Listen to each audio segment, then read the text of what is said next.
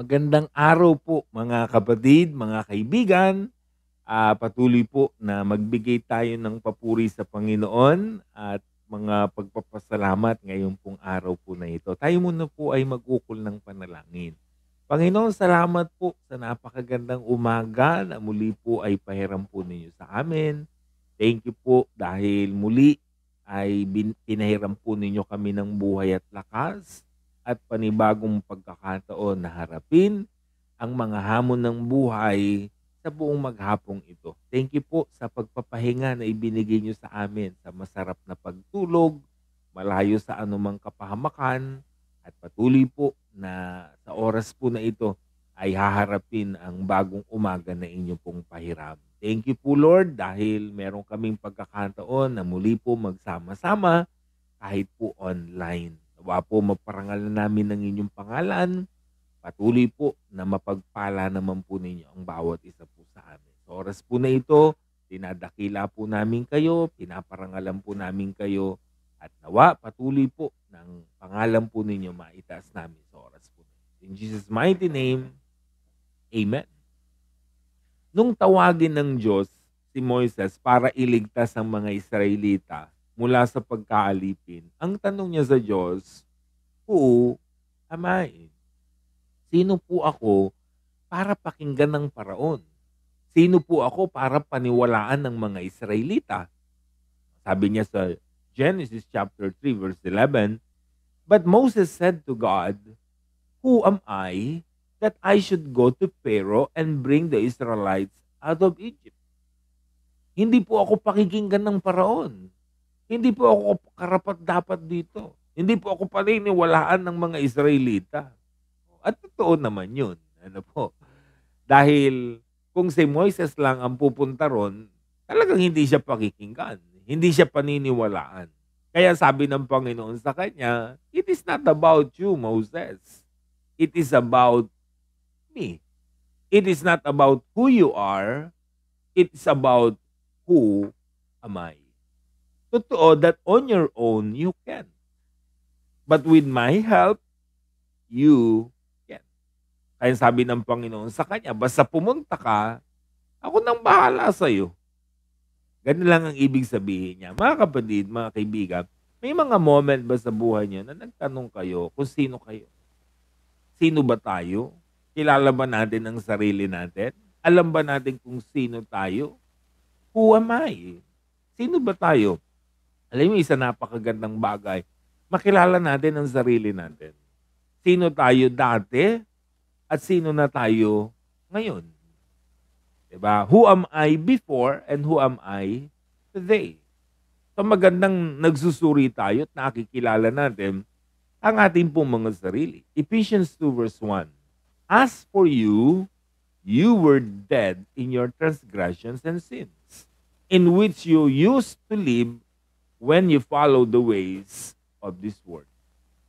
Sabi ni Apostol Pablo, as for you, you were dead in your transgressions and sins. We are all dead because of sin.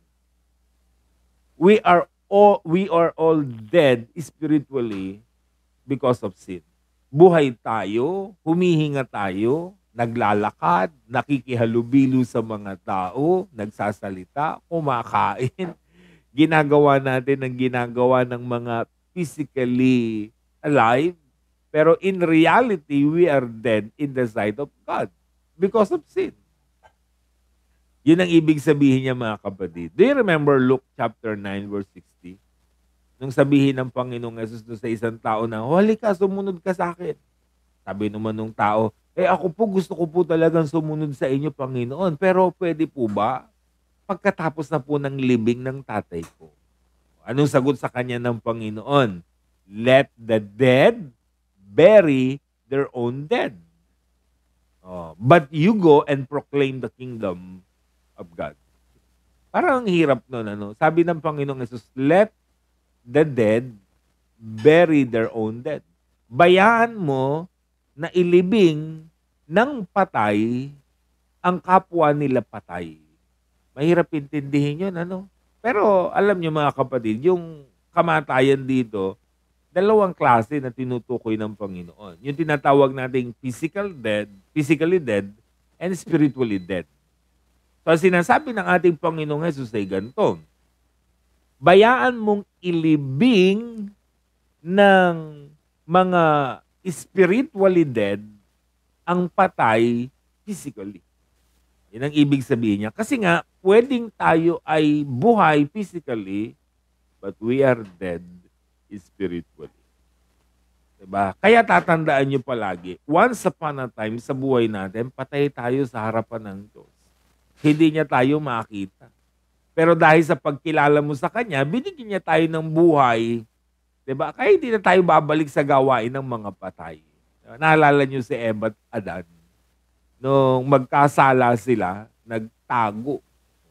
Anong sabi ng Diyos? Eva, Adan, nasan kayo? Ibig ba sabihin, hindi alam ng Diyos kung nasaan si Eva at Adan? Alam niya. Pero bakit hindi niya makita si Eva at Adan? Because of transgressions. They were spiritually dead. Humihinga sila, buhay sila, pero dahil sa kasalanan, patay sila sa harapan ng Diyos. Diba? Kaya tayo mga kapatid, napakapalad natin. Dahil dati tayo mga patay pero binigyan niya tayo ng bagong buhay. Roma chapter 6 verse 3 and 4. Lahat ng nakipag-isa kay Jesus sa pamagitan ng bautismo, 'di ba, ay naging kalakip na ng kanyang kamatayan at muling pagkabuhay. Kaya naman tayo ngayon, ang sabi niya doon sa verse 4, meron ng pagkakataong mabuhay ng panibagong buhay. Kaya wag nating sasayangin yan. Wag na kayong bumalik sa gawain ng mga patay. Tayo po ay gumawa ayon sa kalooban ng Diyos bilang mga buhay at binuhay ng Panginoon. At kung hanggang ngayon patay ka pa rin, ano pa hinihintay mo? John 3:18. Whoever believes in Him is not condemned, but whoever does not believe stands condemned already, because they have not believed in the name of God's one and only Son. We are all condemned already. Why? Because of transgressions and because of sins. Diba? We are guilty in the sight of the Lord. Lahat tayo guilty kasi lahat naman tayo gumagawa ng masama. Lahat naman tayo gumagawa ng mali. Alam niyo sa hukuman ng tao, kahit guilty ang isang tao, pwede siyang magsinungaling at ang kanyang plea, not guilty. Pero guilty siya, ha? Pero ang kanyang declaration, not guilty. Pero alam niyo sa hukuman ng Diyos, kahit magtodo deny tayo, we are guilty. At dahil guilty tayo, we are already condemned. Meron na agad tayong hatol. Pero dati yun. Nung hindi pa daw tayo sumasampalataya sa one and only Son. Diba? And that is Jesus. Pero simula na makipagrelasyon tayo kay Jesus, no condemnation na. Ayan na sinabi sa Romans 8 verse 1. Therefore, there is now no condemnation for those who are in Christ Jesus. Take note, those who are in Jesus. Pero kung wala ka pa kay Jesus hanggang ngayon, edi may hatol pa rin ng Diyos para sa'yo. Kaya ano pa hinihintay mo? Diba, lumipat ka na doon sa walang paghatol. Diba? Sabi naman nung verse, diba, malinaw naman. Diba? Kung wala sa inyo ang bugtong na anak ng ama, edi wala kayong buhay na walang hanggan, kundi tayo nabubuhay sa hatol ng Diyos. John 3:36. Whoever believes in the Son has eternal life. Whoever does not obey the Son shall not see life, but the wrath of God remains on him. The wrath of God remains on him. Never natuwa ang Diyos sa paggawa ng masama. Kaya nung magkasala si Adan at Eva, pinalayas agad sila sa Garden of Eden. Kasi ayaw ng Diyos ng kasalanan. Hindi pwedeng makasalamuha ng Diyos ang taong gumagawa ng masama. Pero dahil nasa puso na natin ang anak ng Diyos na si Jesus, hindi na siya galit sa atin. Napawi na yung galit niya sa atin. Pero dahil wala pa sa puso mo si Jesus, galit pa ang Diyos sa'yo. The wrath of God is with you. Yan ang ibig sabihin ng talataan natin. Diba? Pero dahil yung anak niya ay nasa puso mo na, napawi na yung galit niya. Halimbawa, yung tactic ni Haring Solomon, ginawa niyang asawa lahat ng prinsesa ng mga kaharian. Yun ang tactic niya. Kaya naging peaceful ang kanyang paghahari. Walang gulo, walang away, walang gera. Paano mo gegerahin yung si Solomon? Naroon ng anak nila. Ano? Magaling yung kanyang tactic. Ginawa niyang asawa lahat ng prinsesa para walang gera. Kasi naroon ng anak nila sa Israel. Bakit nila gigerahin ng Israel? Ganun ang kanyang naging pamamaraan. So in other words, dahil nasa puso natin ang anak ng Diyos na si Jesus, bakit tayo kagagalitan ng Diyos? Never na siyang magagalit sa atin. Yun ang ibig sabihin niyan. Kaya kung wala pa sa buhay mo ang anak ng Diyos, ano pa hinihintay mo? Revelation 20 verse 15. Anyone whose name was not found written in the book of life was thrown into the lake of fire. We are headed to the lake of fire. Yan ang ibig sabihin natin. Yan ang destinasyon natin. Yan ang pupuntahan natin. Sabi nga nung bata tayo, di ba? Yung lugar daw na yan ay kumukulong langis. Ano? Nakakatakot. Yung alang matalsikan ka ng mantika ay talaga namang nagsusunog ang ating balat. Takot na takot tayo pag nagpiprito ng bangus. Ano? Pero lalo tayong matakot at kabahan kung ang pupuntahan natin, impyerno. Kasi hindi lang basta kumukulong langis yan. Yan ay asupre. Diba na siyang ikalawang kamatayan. Kaya ngayon pa lang, magpalista na tayo sa aklat ng buhay. Sa pamagitan ng pagtanggap kay Jesus sa buhay natin. Dahil kapag hindi nakalista ang pangalan natin sa aklat ng buhay, ano sabi niya? Ikaw ay nasa, tawag dito, nasa lake of fire. Yan ang ating pupuntahan. Listen, mga kapatid, mga kaibigan, huwag lang nating hangarin na nakalista ang pangalan natin sa listahan ng ayuda. Ano? Sa listahan ng SAP, sa listahan ng iba vaccine, sa listahan ng kung ano-anong mga bagay. Ano po? Ang higit nating dapat hangarin, yung malista ang pangalan natin sa listahan ng mga pupunta ng langit. Yan ang pinakamagandang listahan, di ba? Na kailangan nating hangarin sa ating mga buhay. Minsan yung mga alagad na Jesus nag-report sa kanya. Sa Luke 10:20, sabi ng Panginoong Jesus sa kanila, however, do not rejoice that the Spirit submit to you, but rejoice that your names are written in heaven. Sabi kasi nung mga alagad niya tuwan-tuwa, Panginoon, ang mga masamang espiritu sumusunod po sa amin. Nakapagpapalayas po kami ng mga masamang espiritu. Sabi ng Panginoong Jesus, huwag niyo lang yung ikatuwa. Sabi niya, huwag yan ang pinaka-ikatuwa ninyo. Sabi niya, ang higit yung ikatuwa, sabi ng Panginoong Jesus, ay kung ang pangalan niyo nakalista sa aklat ng buhay. Napakaganda naman ng mga kapatid, ano? Yun yung pinakamagandang hinahangad dapat natin. Diba na wag lang tayong matuwa sa mga simpleng mga bagay, ang higit nating ikagalak kung nakalista ang pangalan ninyo sa mga pupunta ng langit. Kaya ang question, nakalista ba kayo? Ano? Kung hindi pa kayo nakalista, magpalista na po kayo. Yan ang pinakamagandang listahan na pwedeng puntahan natin, yung listahan ng mga pupunta sa langit. Luke 19 verse 10, for the Son of Man came to seek and to save the lost. Sino tayo before? We are all lost, but sought by Jesus. Tayo'y mga nawala, naligaw, pero hinanap tayo ng Panginoong Jesus. At salamat, natagpuan niya tayo. Salamat at hinanap niya tayo. Salamat at nakita niya tayo. Like the story of lost sheep. Naalala niyo yun? Merong isang pastol, meron siyang 100 na tupa. Nung mawala ang isa, hinanap niya. 'Di ba? Hinanap niya talaga para masumpungan niya ito. Mahirap kasi ang mawala.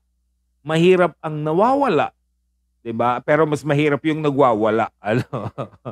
At mas mahirap yung nagwawala-walaan, ano. Yung nariyan naman, eh, pero parang wala, ano. Matagal ka nang hinahanap ng Diyos, bumalik ka na dahil mahirap ang maligaw. Ang Panginoon lagi siyang nariyan, naghahanap, 'di ba? Hinahanap niya tayo at kung nasumpungan niya tayo, 'wag na tayong umalis, 'di ba? 'Wag na tayong mawalang muli kasi tatandaan niyo palagi, mahirap ang maligaw, mahirap ang mawala. 'Di ba? 'Yun ang ibig sabihin. So, anong point natin mga kapatid, tatandaan niyo, sino ba tayo noon, sino na tayo ngayon? Sino tayo dati? We are spiritually dead. But now, sino na tayo? Binigyan niya na tayo ng new life. Meron na tayong bagong buhay. Binuhay tayo ng ating pong Panginoon. 'Di ba? Sino tayo before? We are all condemned already. We are guilty of sin. 'Di ba? May hatol na sa atin, may punishment na agad tayo. Pero dahil tumanggap tayo kay Jesus, no condemnation. Wala nang hatol para sa atin. Dati galit na galit ang Diyos sa atin. 'Di ba? Dahil kay Jesus, na nasa puso natin, hindi na nagalit sa atin. Napawi na ang galit ng Ama sa bawat isa sa atin. Dati we are headed to the lake of fire. 'Di ba? We are way to hell. But now, hindi na. Kasi nakalista na ang ating mga pangalan sa listahan ng buhay. Dati naliligaw tayo.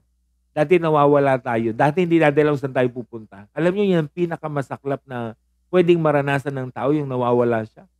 Kayo ba na-experience yung mawala? Diba? Napakahirap niyan eh. Buti nga ngayon, kung nagdadrive ka, meron kang Waze, meron kang GPS. Diba? Madali mong mahanap yung daan. Pero dati, ang hirap-hirap niyan. Diba? Yung wala kang susulingan, kundi magtatanong, pero hindi mo alam ang dadaanan mo, maliligaw ka. Yan ang mahirap eh. Kaya napakaganda na tayo hinahanap ng Panginoon. Diba? At kapag tayo natagpuan niya, wag na tayong mawalang muli. Ano po? So wag na tayong magwala-walaan. Ano po? At tayo ay patuloy ng sumampalataya sa ating pong Panginoon. Let's pray. Lord, thank you po sa mga katotohanan na ipinahayag po ninyo sa amin. Mga katotohanan kung sino kami dati nang wala pa po kaming personal na relasyon sa inyo pong anak na si Jesus. At kung sino na kami ngayon. At nawa Panginoon, patuloy naming pahalagahan yung mga katotohanan ito upang makita po namin sa aming mga buhay kung gaano kaganda ang ginawa po ninyo sa amin dahil sa pamagitan ng aming Panginoon Jesus. Kaya Panginoon, patuloy nawa na maging blessing sa amin ang inyong mga salitang ito. Pinagpe-pray po namin ang inyong pong mga anak na meron pong mga karamdaman. Sa oras po na ito, hipuin po ninyo sila at patuloy po na bigyan ng kagalingan.